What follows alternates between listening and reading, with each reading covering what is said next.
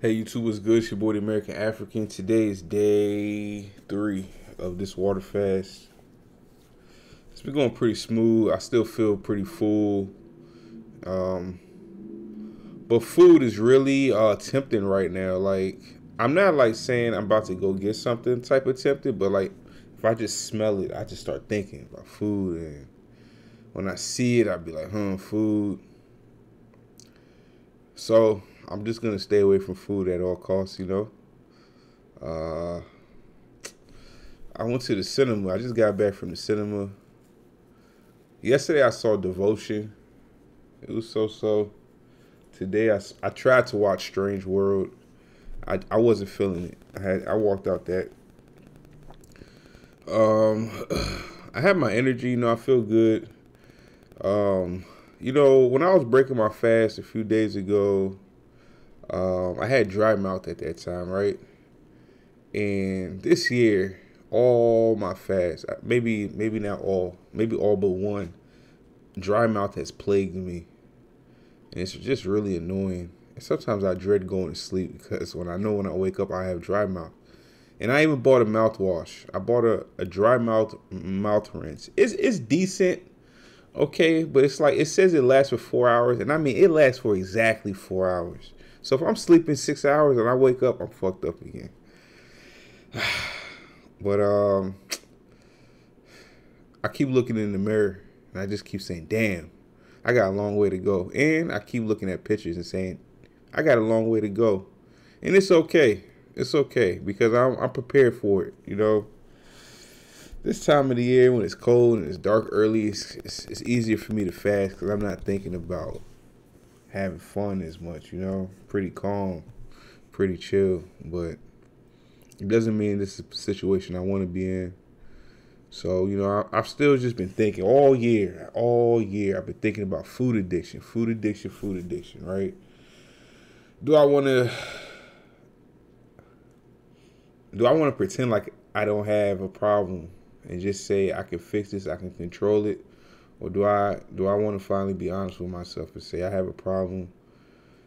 At least 60-70% of the foods that exist are triggers, and I just got to eliminate them. Or if it's not the foods itself, then it's the additives that are added to them, or that I add into them. So it's pretty tough. So one of the things I was going to talk about was confronting failure and delusion.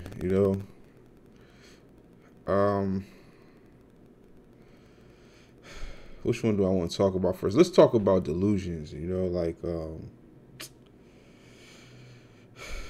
that since I already messed up today, I'm going to just finish out today messing up, and then tomorrow I'm going to start strong.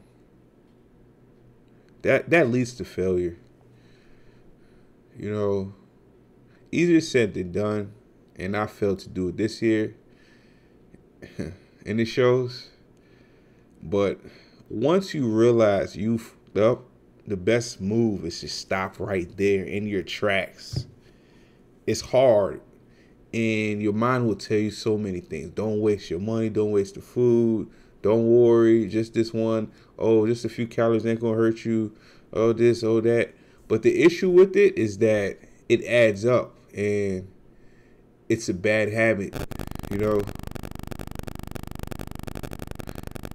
Every time I think about this, I always think about 2016 when I had success just eating normal for like 3 months. And I remember when I started it, I had to keep talking to myself and saying, this is enough, that's enough. I had to watch my portions. I had to say, don't worry, we're going to eat 3 meals today, so plan it out. And I don't know why it's so hard to do it now, but I know fasting doesn't necessarily help with that part of it, because when I get off a fast, I want to eat everything in sight.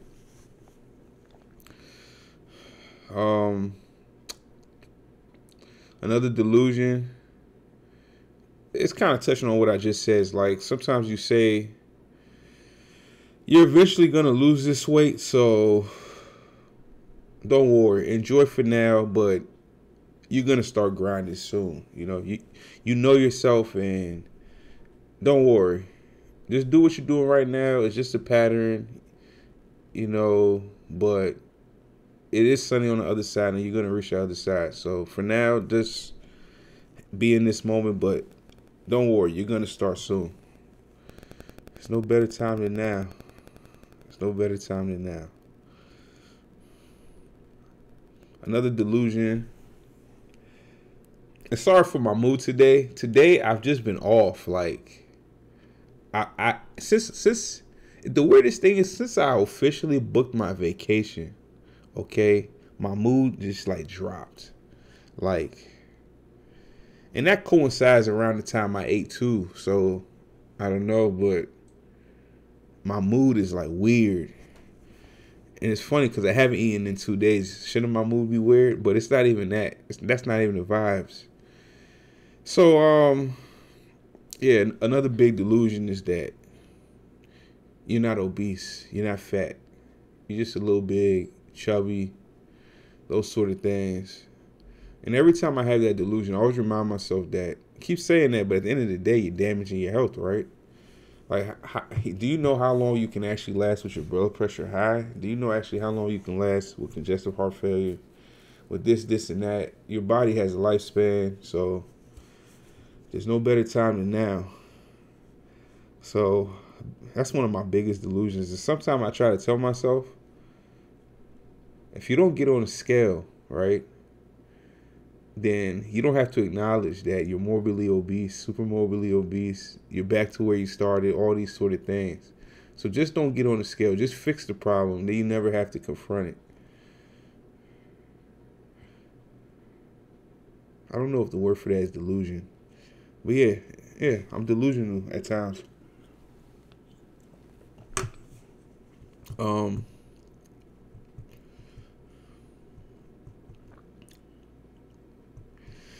Another delusion is that you just need to eat less long enough. Now, I named it like this because it's just the way I be talking to myself, but you just need to eat less long enough means, like, for right now, I'm water fasting. Just eat like this or not eat. Just keep your calories down. You'll lose the weight, and then you're done. But the truth is, you don't have to eat less long enough. You have to eat right forever, or else the problem will just keep occurring. I'll just keep getting big over and over. Obviously, it's not like I don't know. The problem isn't what I know or what I don't know. The problem is actually doing it, right? Dealing with that unhappiness because I didn't have that I don't know, that chocolate or whatever,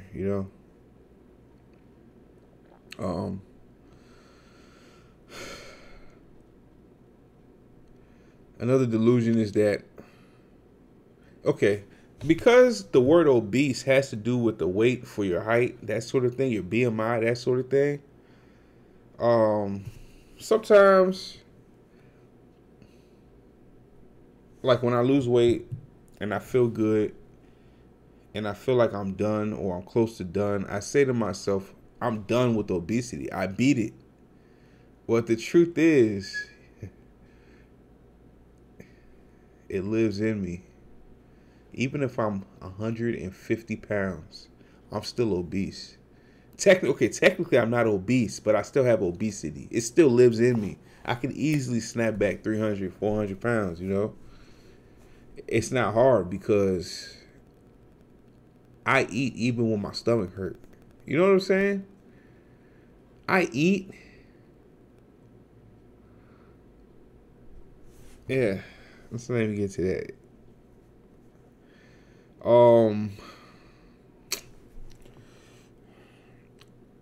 Another delusion that I'm facing is that maybe I can eat like a certain type of diet for the rest of my life or for a long time. But I think all in all is that it creates eating disorders, And it's like weird eating disorders. They call it orthorexia, but it's like you'll demonize a certain type of food. And, there's people who do this and it works. And Power to them. It's none of my business, right? I'm just talking about my own business. And for me, I know that I probably shouldn't say I'm going to do carnivore diet. I'm going to do keto diet. I'm going to do any type of diet. I'd rather just not eat and then eat everything. Not everything, like literally get fatty and eat everything, but like be able to eat everything, learn my triggers, and work on cutting my portions down, you know. And years down the line, I want to be able to just eat and not have to think about, oh, if I eat this, this is going to happen. I just know what not to eat, and everything else, when I eat it, I won't overeat it type of vibe. How realistic is that? Has anyone ever done it before? I don't know.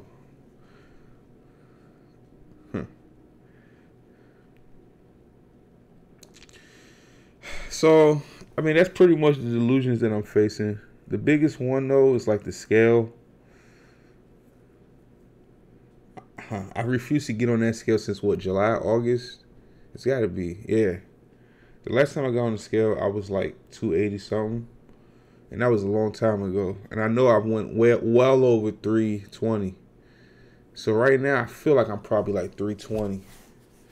You know, and it's hard. It's hard to really take that in, but it's the reality. One of the reasons I haven't been getting on the scale, though, even though I already know I fucked up, is that that shit make me highly anxious, yo. Like, that shit makes me so highly anxious. And I feel like if I'm water fasting, and I'm going to do it for certain days, right, up to 21 days, there's no need for me to get on the scale and know how my weight is changing day to day, because I'm not going to alter anything. I'm just going to keep drinking water and keep losing weight. And I'm not really chasing any records or anything like, oh, how much weight did I lose in 21 days? I already know in 20 days I can lose between 20 to 50 pounds, you know. 20 to 50 pounds. It depends on things like, is this short-term fat? Is there a lot of water in there? You know, how my body feeling, my metabolism. There's so many factors. Am I moving, exercising, all those sort of things. So lately, something that's really been bothering me is the way I look. And you know, this brings up another delusion. I used to, especially when I was really young, I used to like wear certain clothes, and because I'm wearing certain clothes, I don't feel big. You know what I'm saying? I don't feel big because I was wearing a certain type of clothing. I remember I've been trashing all my larger clothes, and now this year I've gotten so big I've had to go and buy new clothes, 2X.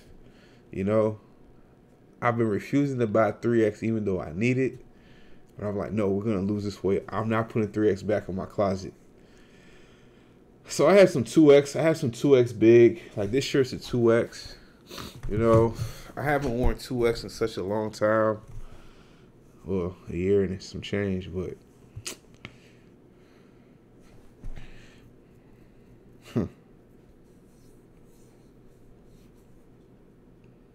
I'm just happy because I don't want to be fat, and I'm not comfortable fat. I used to be very comfortable fat. I'm no longer comfortable fat. And I kind of like social pressure in times like this, you know. You know, like when you've gone somewhere plenty of times and you were like big and then you lost weight and everyone saw you and you had lost weight and then you reappear and you're big again. Do you know, like, that shit feels some type of way for me? So, like, just to keep it funky with you, I kind of avoid going into work, like the office. I remember when I was thin, I would find any reason to go in because I'd be like in and out. I move so well. It's never like cumbersome, you know what I'm saying? But like as I'm bigger, like I don't like taking the steps to go up. You know what I'm saying? Like I don't like to because I'm gonna sweat, I'm gonna be out of breath, shit like that. Even though I'm still kind of pretty in shape, but you know, steps is a whole nother ball game. So that's social pressure where it's like I don't want to get caught looking like I'm going backwards by other people. It makes me get back on my shit, you know. But yeah, man, I completed a 20-day water fast. The weirdest thing about it is I don't see it at all. Well, I can't say at all. I don't really see it the way I thought I would. And it just helps me to realize how big I've gotten. Because I remember when I used to water fast and I was like 370, 340, and I would look in the mirror before and after the fast and I don't see any difference. So it's like, think about it. If you're like 300 pounds, you lose 30 pounds, that you only lost 10% of your weight. I shouldn't say only, like that's a bad thing. But it's, you know, it's 10%. It's not that noticeable. The higher you are, the more weight you have to lose for it to really look, for you to really notice it, right? Whereas if you're 200 pounds and you lose 30 pounds, yo, it's going to be a highly noticeable, you know.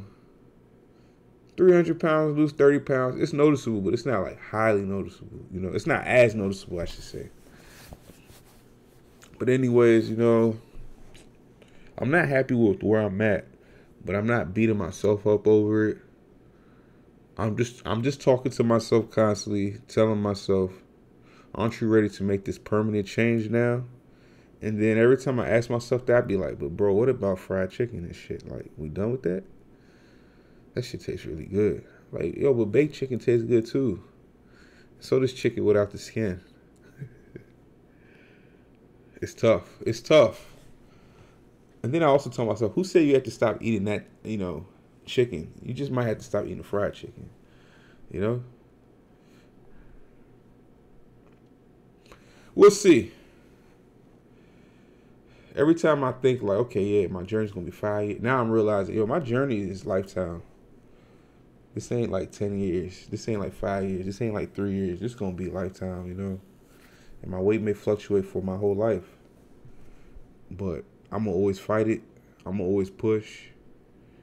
And it's up to me to finally say, whatever has a hold on me when it comes to eating, I'm going to separate myself from that. It's your boy, the American African. We in day 3 of this water fast. I'm feeling good. November's coming to an end. It's really cold outside. It's getting dark really fast. It's fasting season. I'm in it. I'm in the spirit. It's the Water Fasting Gauntlet V3, Part 3.